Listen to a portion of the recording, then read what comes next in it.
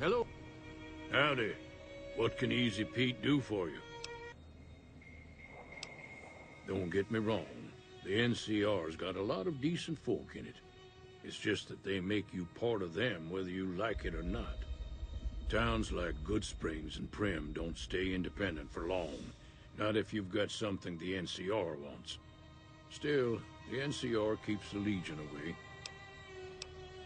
They're slavers, led by a guy named Caesar, or Caesar. Not sure how you're supposed to say it.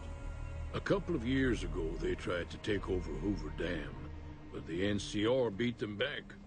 The NCR didn't or couldn't finish the job, though. The Legion's got its strength back, and is getting ready for another round at the dam. My money's still on the NCR winning, but you never know. We've been hearing stories about legionaries on the Nevada side of the river, so keep a gun handy. You don't want to get caught by them. The dam powers a lot of New Vegas, and then there's all that clean water lying in Lake Mead, too.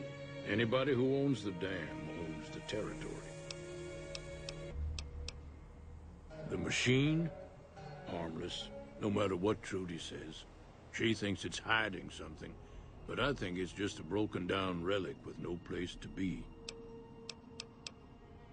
Keep your gun handy if you go poking around some of the abandoned places around here, like the schoolhouse. Critters move in there sometimes.